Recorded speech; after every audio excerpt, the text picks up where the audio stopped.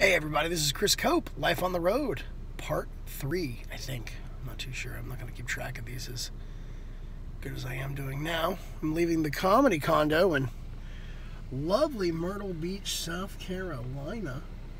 I was here for 10 days because I did the gig, and then my friend owns the club, so he lets me stay in the condo for a little longer. And then that's how a lot of comics save money on hotels and stuff, is just travel around and finding free places to stay using Ignite Hospitality Services. If you haven't looked up Adam Wagner, comedians or people, does good, cheap hotels for like social media trade-offs. Going to Flat Rock, North Carolina. It's going to be a fun ride tonight. I'm in my Jetta. You're supposed to be casual candid. Recording.